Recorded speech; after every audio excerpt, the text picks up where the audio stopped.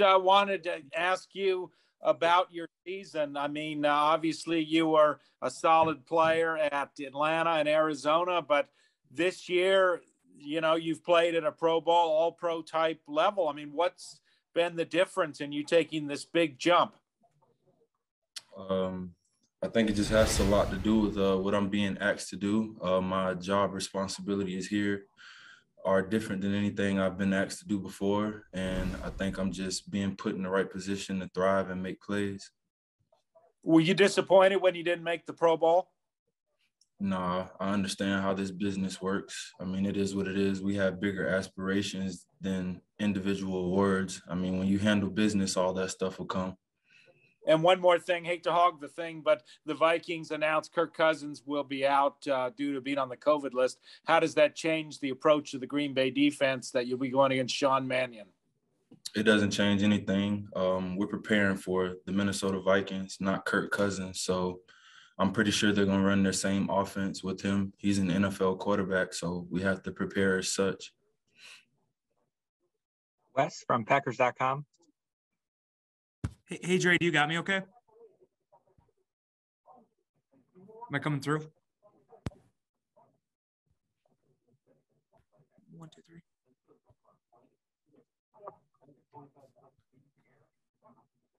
Dre, do you got me?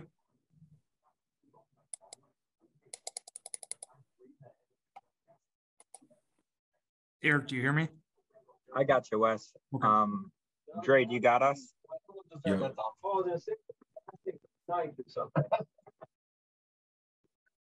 Should I try again, Eric? Can you hear me?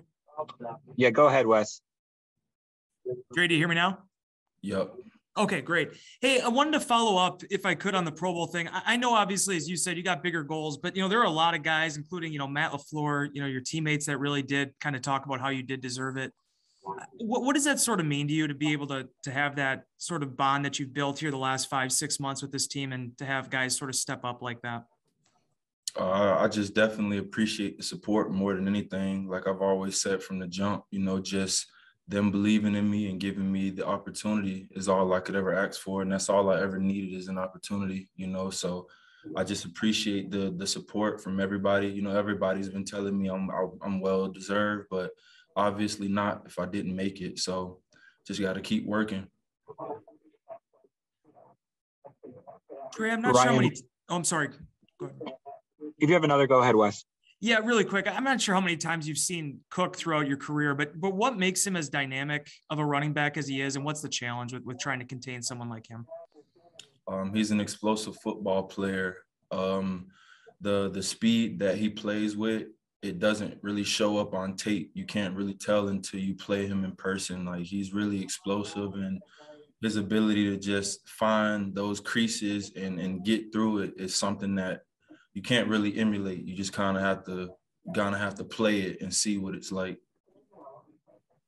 Ryan Wood. De'Vondre, I missed the very beginning, so I apologize if you've already been asked this, but it's obviously a pretty eventful day if you're a defense preparing to play the Minnesota Vikings. How did you find out this morning that Kirk Cousins had tested positive for COVID, and how do you go from that moment go forward in terms of late in the week creating a game plan for Sean Mannion?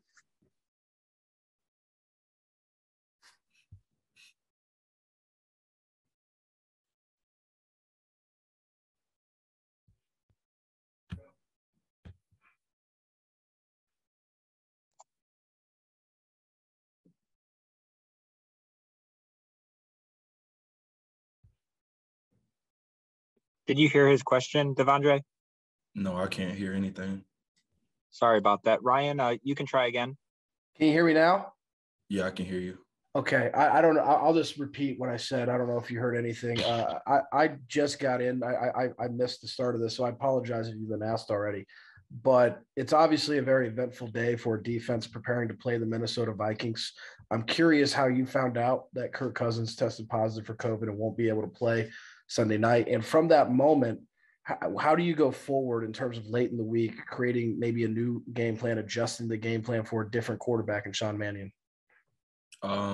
Earlier I did say, but I don't think we're going to change anything because we're not preparing for Kirk Cousins. We're preparing for the Minnesota Vikings. So I'm pretty sure they're going to run their same offense regardless of who's at quarterback. They're a run-first team. So as long as Dalvin and Alexander are healthy, I'm pretty sure they're going to run their same offense. So we just have to continue to prepare as we've been preparing and go out there and do our jobs.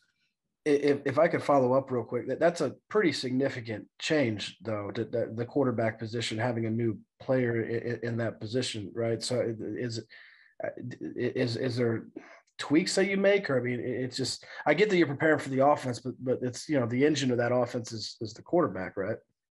Yeah, but Sean Mannion is an NFL quarterback. You can't decipher players based off of, who they are.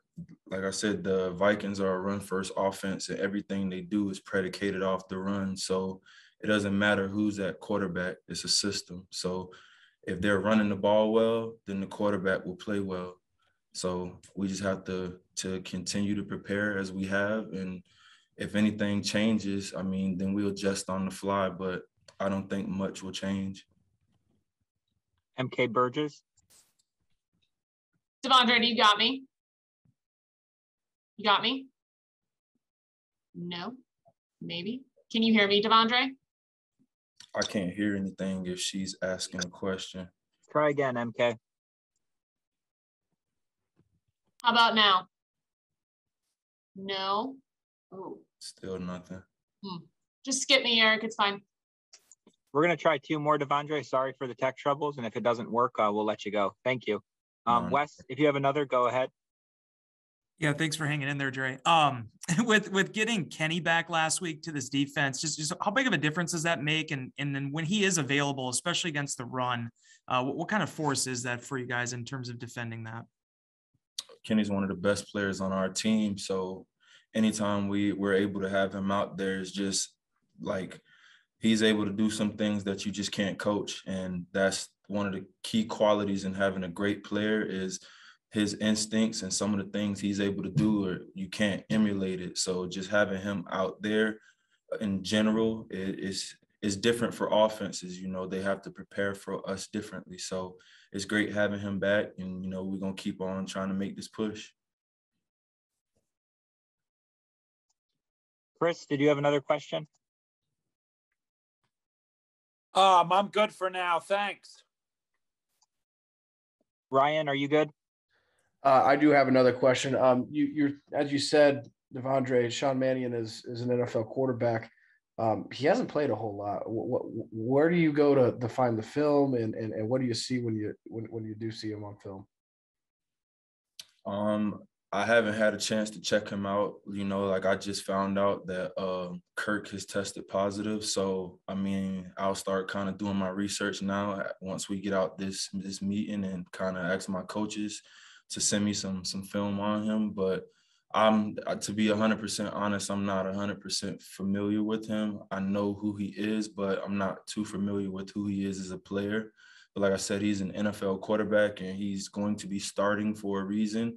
If they had better options, I'm sure they would put him out there. So we just have to prepare and get ready to go out and play a football game.